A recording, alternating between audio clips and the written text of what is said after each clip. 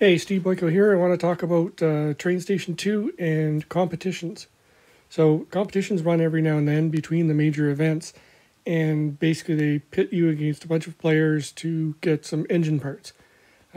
These are competitions are things that you could probably ignore if you wanted to, or you can participate in while you're doing your regular building and shipping materials in TrainStation 2. It's entirely up to you. So it's this trophy cup on the right. If you poke on it, it gives you a delivery challenge, and it lists you again and the other players. What it's doing now is perfectly normal the first time it runs.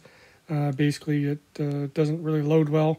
You can see I'm on top at 0, but that's not accurate. So give it a minute and it'll come up. What will happen is that it gives you new jobs. So here on the side, you can see I have a new job on the far left for this red-haired stewardess to deliver a bunch of barrels, and I will get 7 stamps. So the stamps are basically the currency. The more stamps you get, the higher you rank in the competition, and so that'll determine whether or not you win. So here now you look at the stamps, you see absolutely no one in my group has any stamps at all. But in this case, you're going for money. Sometimes it's engine parts. This time it is coins. So you can see that it's pretty lucrative to get on top at number 1. 20,000 coins is nothing to sneeze at. So away you go, and you just start doing these jobs.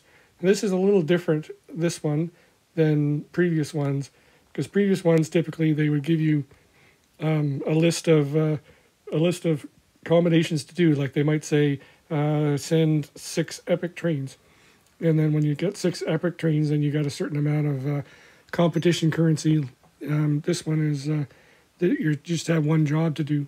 So in all cases, to prepare for these competitions, you should have a lot of materials on hand. So you can see here, I've stuffed my warehouses full. These guys here are overstuffed. So I've got all my factories all full. I have a little bit of room in my warehouse here. See, I'm 3291 out of 4300. But I've manufactured as much material as possible. And also for the competitions, sometimes they ask you to complete a building or to upgrade a train. So I have 3 buildings ready to go. I have some train parts ready to go. I won't need those for this competition, so I can just go ahead and upgrade these buildings now. But preparation is key for these things if you actually want to win them. But as I say, you can also cheerfully ignore them and move on. So for example, here I could ignore her and just do my regular jobs, but I am going to participate because money is important. I have 68,000 coins, which seems like a lot, but once you get up at my level, 256, and on these later maps, each engine upgrade takes a lot of coins. So it's important to have a lot. So that's a quick intro to competitions. Another facet of the game. Another nice thing about the game that just came out is this headquarters. And these competitions, if winning the competitions gives you more points, so it improves your headquarters rank. And so that's another reason why you might want to participate in a competition, is to get into at least 6th to 10th place. And in fact, you get a little bit of, even if you place a little bit of victory points, or even if you go below 10th.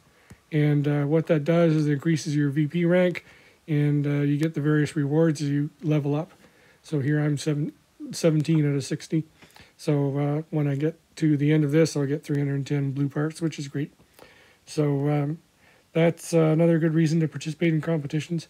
So my recommendation is participate in the competitions, but don't get too obsessed about it.